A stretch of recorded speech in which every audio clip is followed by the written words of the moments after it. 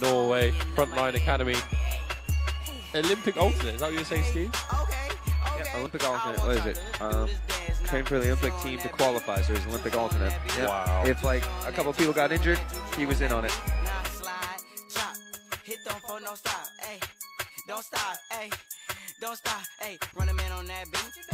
In any games, and they really did not come to play from Norway today. No. They've come to take it all.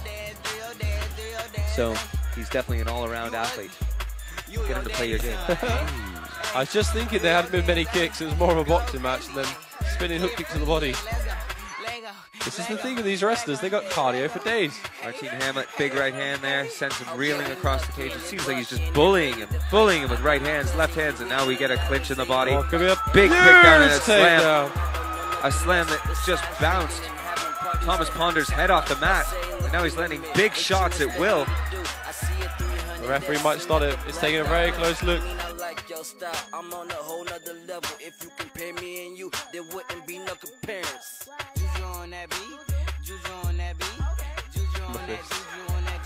These Brock big Lesnar. Norwegian hammer fists. Hammer fists. Tomasz has got to do something. He's got to do Looking something. to the ref. There's a stop from Alan Jackson. It's a good stop as well. I think Tomasz was looking for the out there.